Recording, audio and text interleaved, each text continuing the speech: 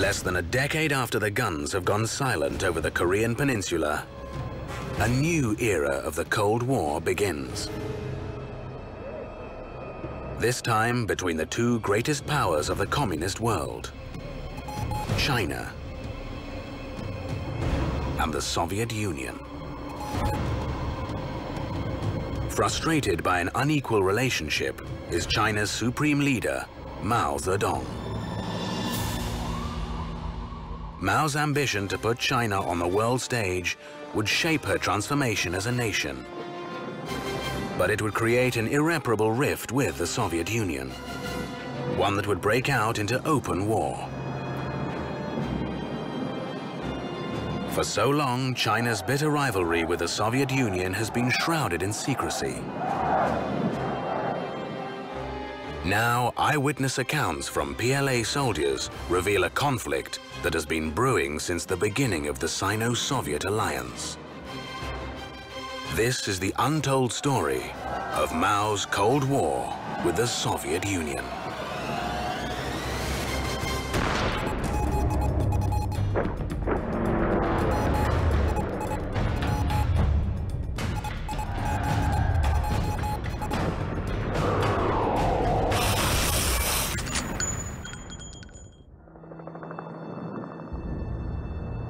March 1969. On a tiny island in the Ussuri River between China and the Soviet Union, war has broken out. 19-year-old Wang Lianqi is about to face an enemy once considered China's closest ally. 我叫王连起，今年62岁。1969年2月6号，我离开了大连。 就直接来到了牡丹江，在23军67师201团新兵连。哎呀，整个船团真是群情激愤，要我们执行公用任务，执行什么任务呢？我们不知道，但是我们大家纷纷猜测，可能要上珍宝岛了。 In the most dramatic turn in state-to-state relations in the Cold War, China and the Soviet Union are at war at Zhenbao Island. The quarrel, 1.5 million square kilometers of land that Tsarist Russia took from China nearly 100 years ago, and the current demarcation of the Sino-Soviet border now. The war zone, Zhenbao Island in the Ussuri River. It lies within hundreds of meters of both Chinese and Soviet military camps. Both sides consider the island theirs. As the conflict quickly escalates, China's top leader takes action. Party chairman Mao Zedong. With the capital Beijing only a day away from the war zone, Mao fears Soviet tanks will soon roll in across China's flat plains. He orders a surge of soldiers to fight the superior Soviet strike force.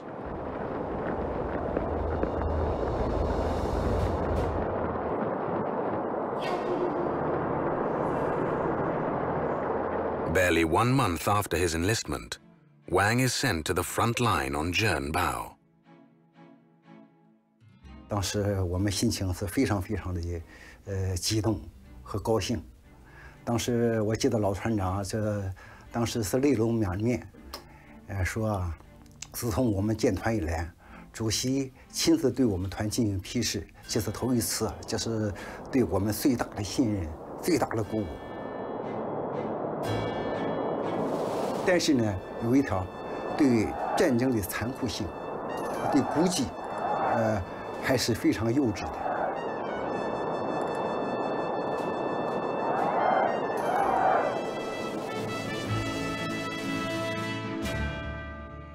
The Chinese army scores a triumph with the capture of a Soviet T-62 tank, a superior weapon that has never been in Chinese hands.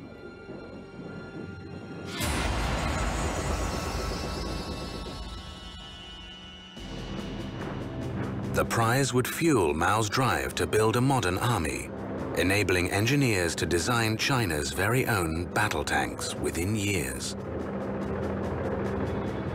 But Mao's thirst for Soviet technology had its roots 20 years earlier in 1949, when China and the Soviet Union were still allies. October 1949. The newly established People's Republic of China looks to the Soviet Union to help transform it into a world power.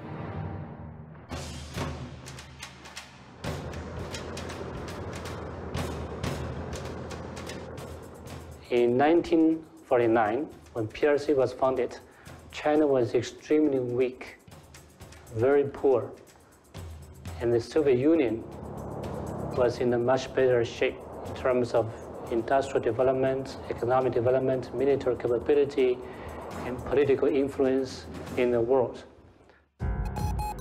3 months later, in 1950, the Russian leader signs a treaty of friendship. Secretary General Joseph Stalin. The terms of the treaty, however, would be tilted against China's favor. This plants the seeds of mistrust.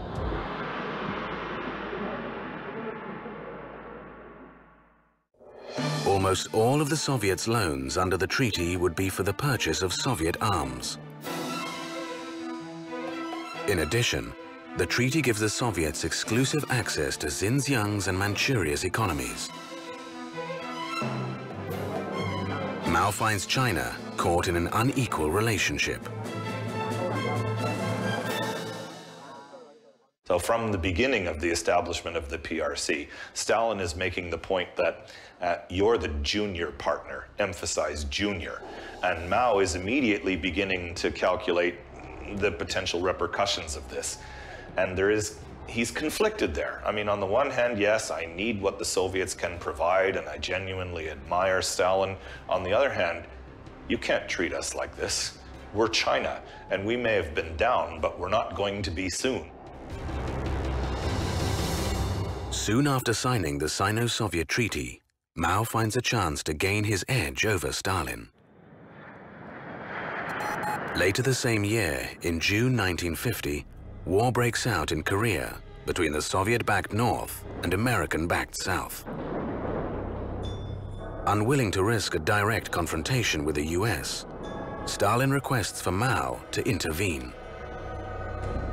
Mao decides to play the situation to China's advantage. He demands that Stalin provide military aid as well as air cover for his troops.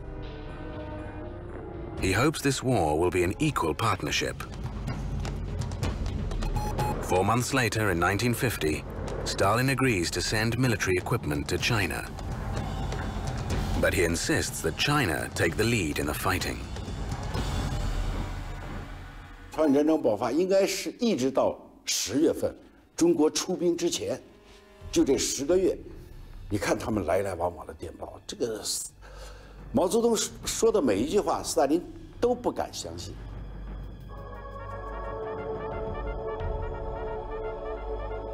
直到毛泽东决定中国出兵，单独和美国作战。 这个斯大林呢，他不知道中国是真的是假的，哎，他说你先去，啊，你打2个月、2个半月，我再上。就在这种情况下，毛咬着牙，行，我先去。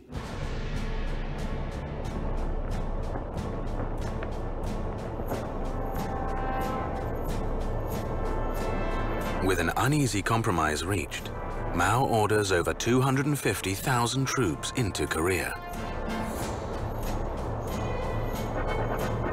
Stalin deploys airplanes to China's northeast to defend her coastal regions. But Stalin stops short. He decides not to send planes to Korea. Mao's outgunned army faces the UN war machine alone. Clearly, the Chinese leaders were disappointed by the Soviet decision. And it was one of the arguments that Mao expressed later on with the Soviet leaders, that Moscow simply betrayed China. As a stalemate sets in over Korea, Mao pressures Stalin for aid to develop China's own military capabilities.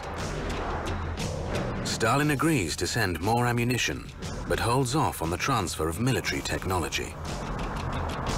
Stalin and Mao's rivalry hits a deadlock, but events would soon take an unexpected turn.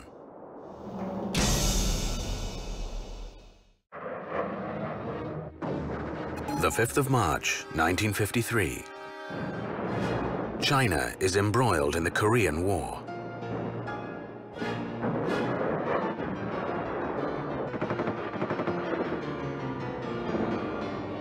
But a shocking event turns the course of the war.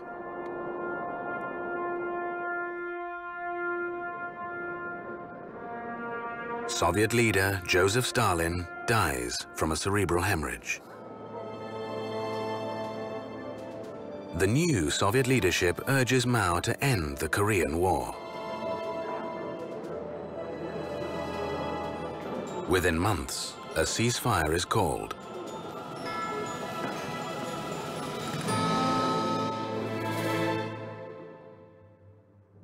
But the experience of the Korean War casts a shadow over Sino-Soviet relations. The Soviets' failure to deliver many of its promises of military support during the war convinces Mao that China has to become self-sufficient. Later that year, Mao unleashes a 5-year plan to increase China's industrial output. He is determined to transform China into a power no one, not even the Soviet Union, can afford to ignore. Now, Stalin was gone. There was no need for Mao to be fearful of the Soviet Union. And it sort of really lifted the cover of many other factors. When Stalin was alive, Mao couldn't reveal his personal political ambitions. But now there's no, reservation or hesitation for Mao to compete for political influence in the socialist world. When Stalin was alive, Mao had to yield to his reputation and authority. But now Mao sees the chance to dominate Stalin's successor, Premier Nikita Khrushchev.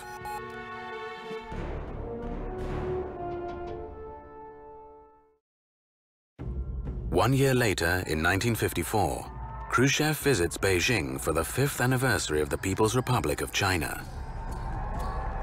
He offers many gifts to the young nation, including loans that Mao is hungry for. Khrushchev even agrees to return Soviet bases in Port Arthur to China, a major sticking point of the Sino-Soviet relations since 1950.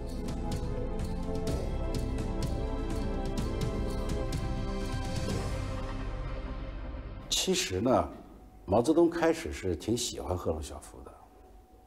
一个就是赫鲁晓夫这个人性情比较直率，说该说说，该笑笑，该骂就骂，不是那么就是让人不可琢磨那样子的。第二个呢，就是赫鲁晓夫这人学问不高，他原以为赫鲁晓夫没经验，不懂哲学，他教育教育就跟着中国走就完了嘛，这事儿。结果没想到赫鲁晓夫不听。 2 years later, in 1956, Khrushchev does the unforgivable. At the Soviet Union's 20th Party Congress, he denounces Stalin's personality cult and excesses. Khrushchev's move is unprecedented. The rule of Stalin has never been questioned, not even by Mao. In the minds of a lot of Chinese leaders, including Mao, Stalin was a godlike political figure, even though Mao had a lot of unpleasant relationship with Stalin during Mao's revolution.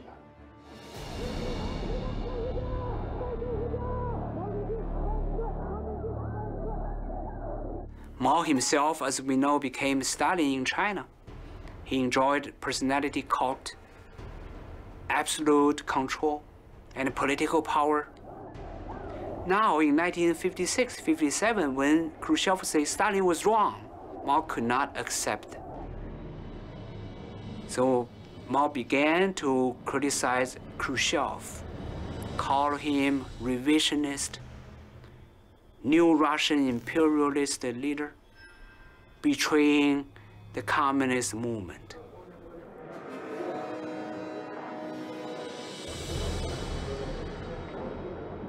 To make matters worse, Khrushchev puts forward his concept of peaceful coexistence with the West. He believes that capitalism will fall apart from its own excesses.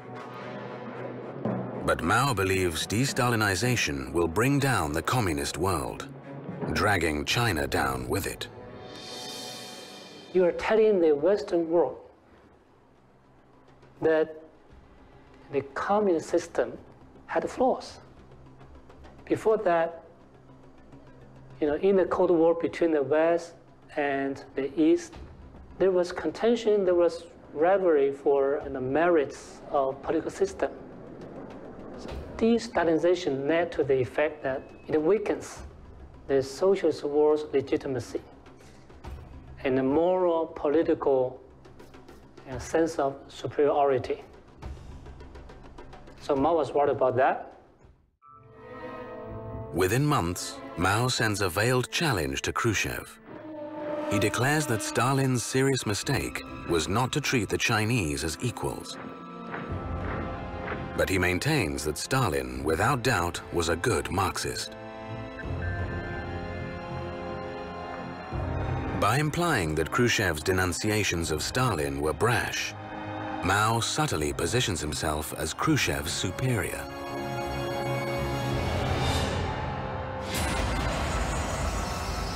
But Mao's ambitions would soon result in serious consequences for China. He begins drastic measures to overtake the Soviet Union in what would terrifyingly become known as the Great Leap Forward.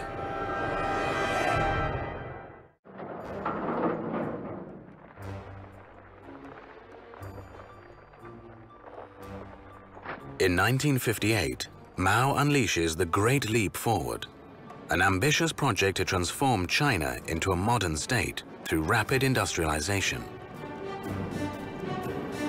It's fueled by a drive to rid China of its dependency on the Soviet Union. A Soviet Union that Mao thinks is distancing itself too far from its communist roots.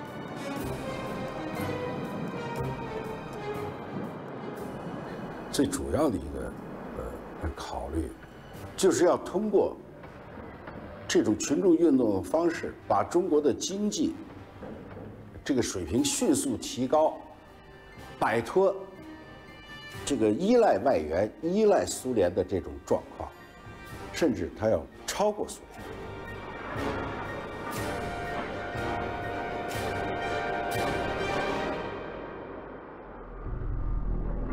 But with masses of labor diverted to steel production, there aren't enough people to farm the land. With no food, severe famines spread across China over the next 3 years. It is catastrophic.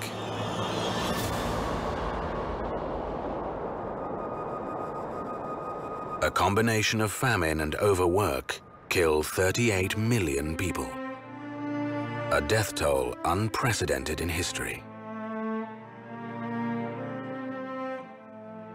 The Great Leap Forward was not a rational decision-making. It was not based on, expertise. It was simply a political decision and very emotional sort of decision-making. Instead of claiming responsibility, Mao officially names the period the 3 years of natural disasters and blames the famine on unfair Soviet policies. The perception of the Soviet blame for the famine still lives on today. Veteran Gao Xingcheng grew up during the Great Leap Forward. 不知道你知道3年自然灾害不？卡脖子要我们还债，这一切我们都经历了。我小的时候呢，苹果捞不到吃啊。我们大连地区是出水果的，却吃不到苹果，而且呢，只过年过节能吃到。听说大部分的水果都要还债了，还给苏联，还债了。我们粮食供应是供应不上来的，哎。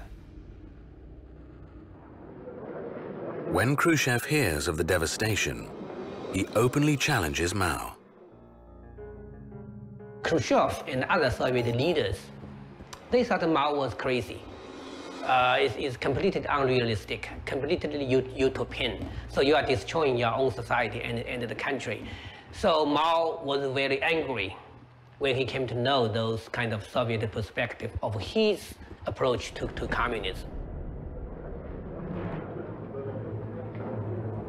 1 year later, in 1960, Mao bites back at the Romanian Party Congress. In front of the communist world, Mao denounces Khrushchev as a revisionist. Khrushchev retaliates by withdrawing all Soviet experts and aid from China. The Sino-Soviet fallout is now in the open. 2 years later, in 1962, the ideological rift worsens. A crisis in Cuba involving the Soviets erupts. The Soviets have been secretly building nuclear missile bases in Cuba. The US responds with a naval blockade of the island. The crisis quickly escalates, throwing the world to the brink of nuclear war.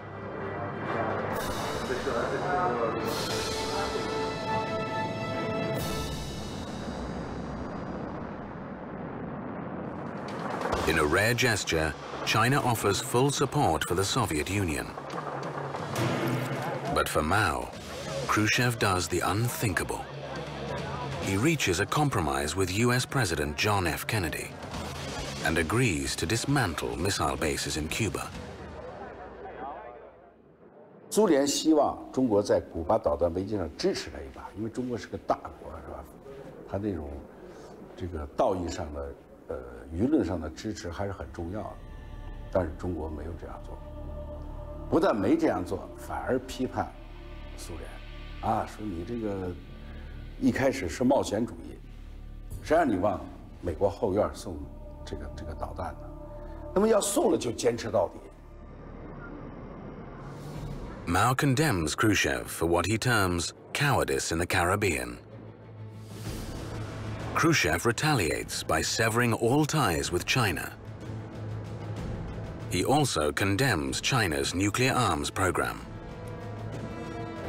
The breakdown in Sino-Soviet alliance is now complete.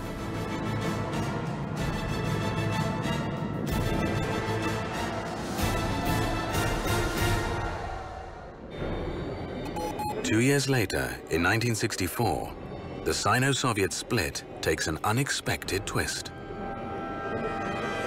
Khrushchev's own protégés oust him from power. The new supreme leader of the Soviet Union, Secretary General Leonid Brezhnev.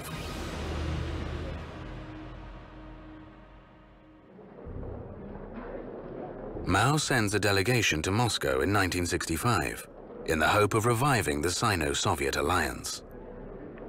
But the Chinese delegation get a rude shock at the Soviet reception. 马林诺夫斯基他是个国防部长，原来苏联远东军的司令。这小子就喝多了，他跟贺龙说：“中苏关系本来是很好的，我们就像亲兄弟一样。后来就是毛泽东跟赫鲁晓夫他们两个人不对付，他们俩人搞不来。说现在我们已经把赫鲁晓夫干掉了，你们回去把毛泽东干掉不就完了吗？咱们两国就和好了。” When the incident reaches Mao's ears, he decides there can be no reconciliation. But all is not lost for Mao. He plans on turning this incident to his favor. Using the excuse that the Soviets are attempting to sow discord in China, Mao makes a deadly move.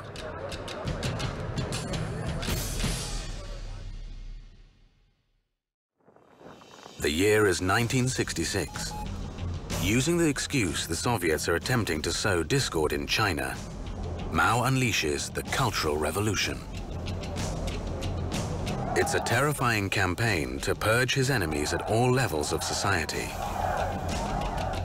Mao begins targeting the top ranks of the Communist Party and the People's Liberation Army. He denounces his enemies as Soviet revisionists. Veteran Gao Xingchen bears witness to the turmoil. 部队呢，这个受到冲击了，文化大革命受到造反派的一些冲击。咱们大连地区也可能呢，别的地区都有啊，军队受到了冲击。那时候还抢枪啊，到部队来抢枪，造反派啊，哎，要保护好武器。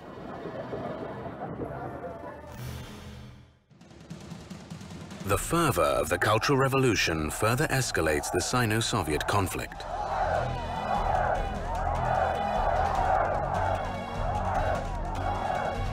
It brings all of China's misgivings over its unfair relationship with the Soviets to crisis point. The long-standing offense, 1.5 million square kilometers of land that Tsarist Russia had taken from China in the 19th century. This territorial issue becomes a nationalistic flashpoint. More intense the Cultural Revolution became, the more superheated the rhetoric became about the century of humiliation. And while Taiwan was the #1 unredeemed issue, right behind it was the northern border, and that was the Soviet Union.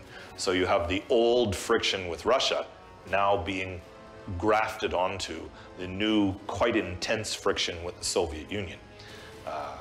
Dangerous overheating of that relationship. Thousands of Chinese besiege the Soviet embassy in Beijing. Groups even gather along China's border with the Soviet Union to shout insults at Soviet guards. The Cultural Revolution convinces Soviet leader Brezhnev China must be contained.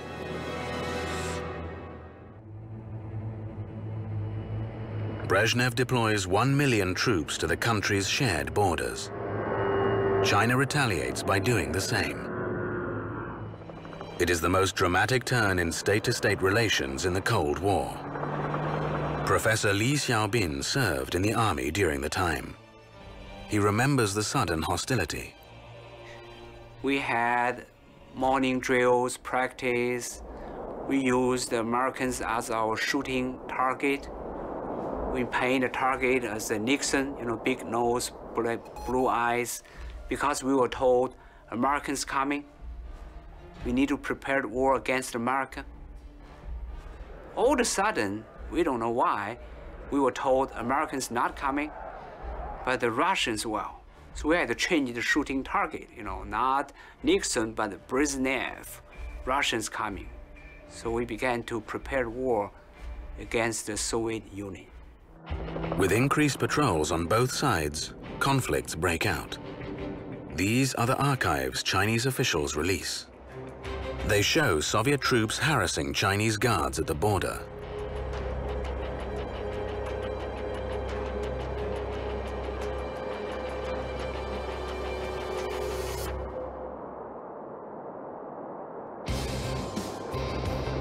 Chinese media also reports a Soviet tank running over Chinese protesters.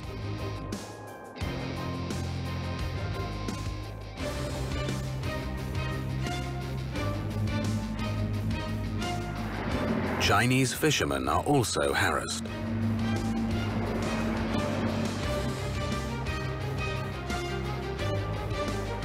But historical records reveal both sides committed offenses.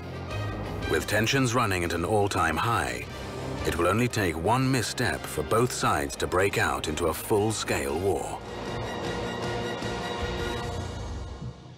The 2nd of March, 1969.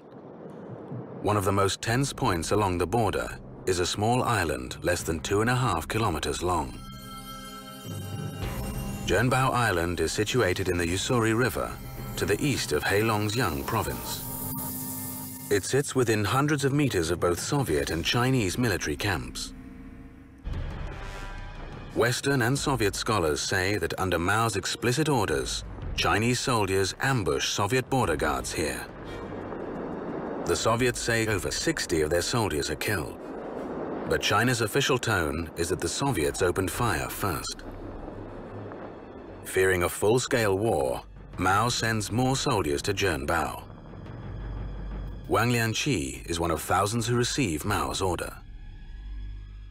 1969年3月8号，我们连呢乘着汽车呢，就到了珍宝岛战区。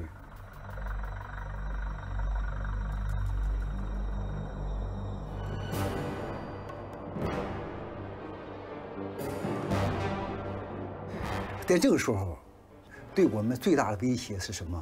是一种严寒。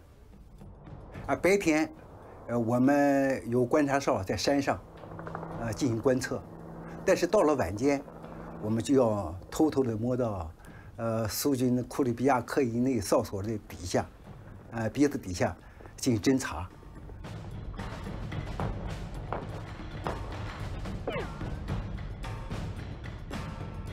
1 week later, on the 15th of March 1969, the Soviet Union launches a full-scale attack. They bombard the island with heavy artillery. Spearheading their land assault is a devastating weapon. The T-62 battle tank, a weapon that has never been in Chinese hands. For the PLA veterans, it was an impossible fight against the overwhelming Soviet war machine. 这辆坦克具有红外线的这个夜间标准区，红外线夜间射击，捕捉目标协进，当时是很先进的。其实我们部队啊，在上前线的时候，我们武器装备并不好。轻武器呢，就是一个班2支AK-47，其他的战士都是半自动步枪。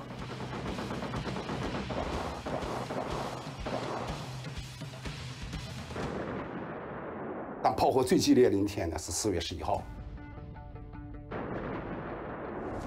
开始我们不知道怎么回事，整整打了一宿。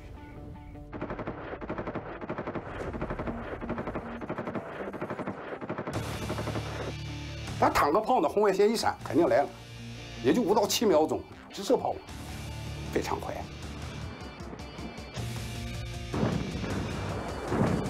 但有点确实在前面爆炸的时候，有的时候就撒一嘴啊，嘴里面全是那个连血、带冰、带土，经常是那样的。But in a huge moral victory, the Chinese army managed to capture one Soviet T-62 tank. They're ordered to protect it at all cost. But the Soviets launch an all-out attack to recapture their tank, resulting in devastating consequences.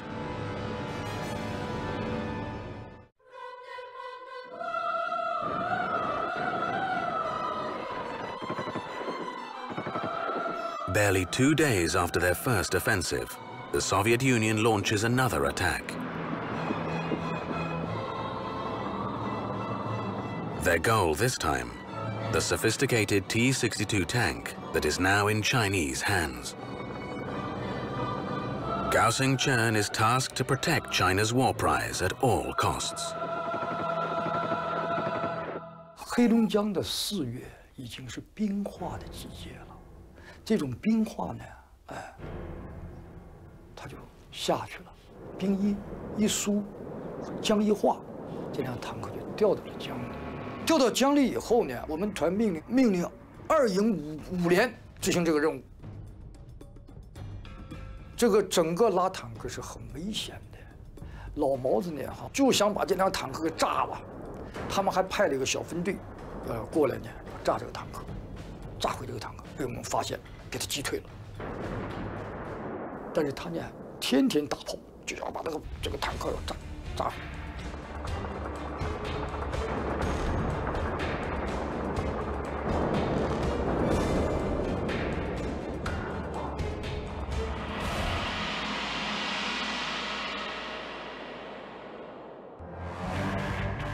The The Soviets failed to recapture the tank, but their missiles hit other targets with devastating results. More than 800 Chinese are killed as the Soviets relentlessly bombard Zhenbao for months. Their missiles even reached 20 kilometers into China as the Soviets try to wrestle Zhenbao from Chinese control. For veteran Wang Lianqi, the front line remains fraught with danger. 3月15号、3月17号两场重大的战斗结束之后呢，其实它的战争状态并没有结束。我们连队在1969年5月份就全面接手了珍宝岛。所以珍宝岛的整个防御全部由我们连进行防御。这时候呢，苏军呢，对我珍宝岛每天的炮击和射击都没有停止，啊，隔三差五啊，就进行打炮，每天都进行射击。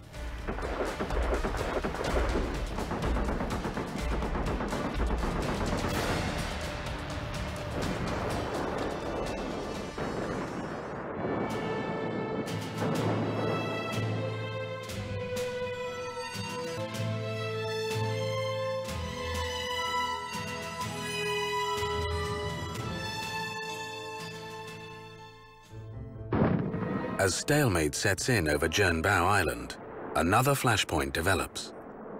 This time on a part along the Sino-Soviet border, more than 6,000 kilometers away, at the border zone of Tie-le-Kurti along Xinjiang province. August the 13th, 1969. Chinese frontier troops patrol Tie-le-Kurti.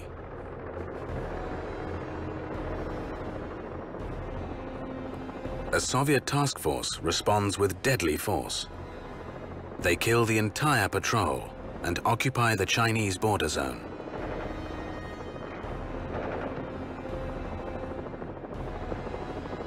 The Soviets are further hardening their attitude towards China. 珍宝岛这个事儿，我认为对苏联和中国的心理影响比较大，就是他真的把你当头号敌人了。 苏联开始不知道中国到底要干什么，以为是不是要试探一下，完了就全面进攻。As the border war stretches into months, Soviet leader Brezhnev considers a drastic measure to end the Chinese threat: a nuclear strike.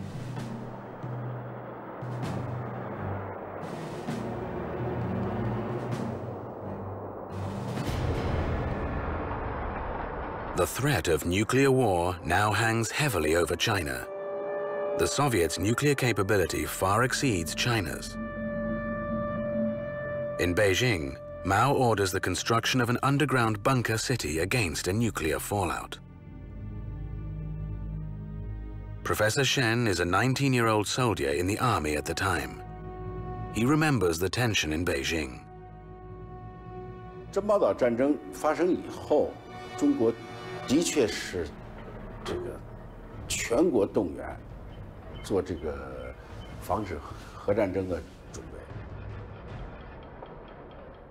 当时我们在部队的时候，也都是挖那个，每个人都挖一个洞，叫猫耳洞，说一打那边一打，你就钻进去就没事儿了。这个城市里头都是挖这个地洞啊。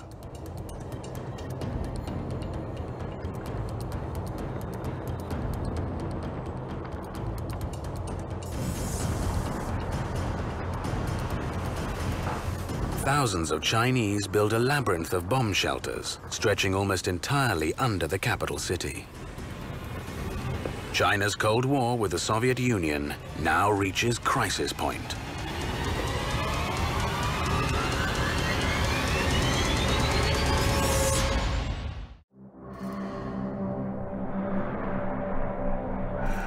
As the Soviets consider carrying out a nuclear strike on China to end a border war, they receive a dire warning.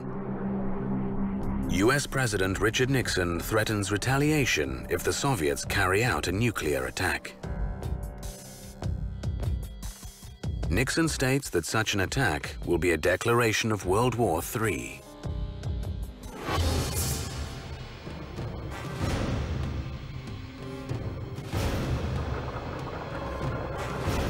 His hardline approach dashes Moscow's plans for a decisive strike against China.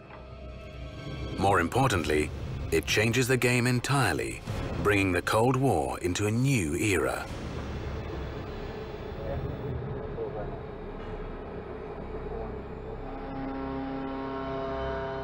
So now the game changed.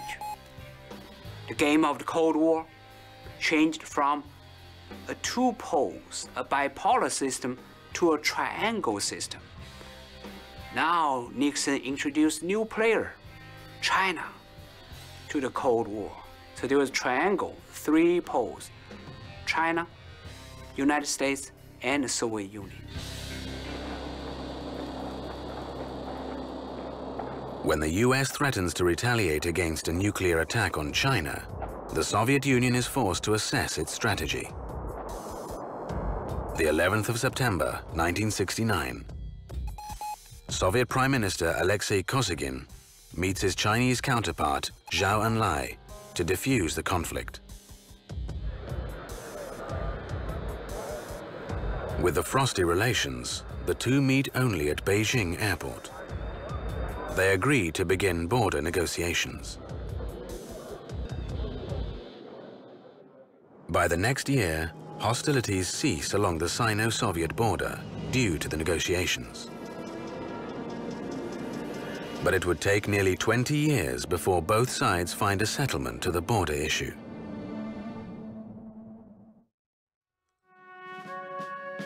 On the 9th of September 1976, Mao dies, ending nearly 27 years of his total rule over China. A huge shift in relations occurs inside and outside China.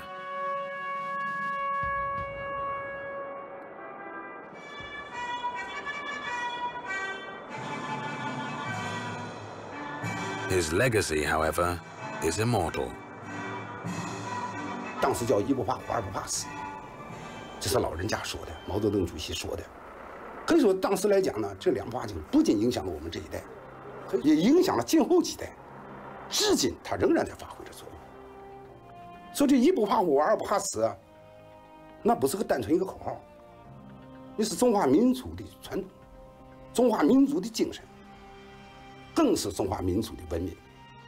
Since the beginning of Sino-Soviet relations, Mao's ambitions for China set the alliance on a dangerous path.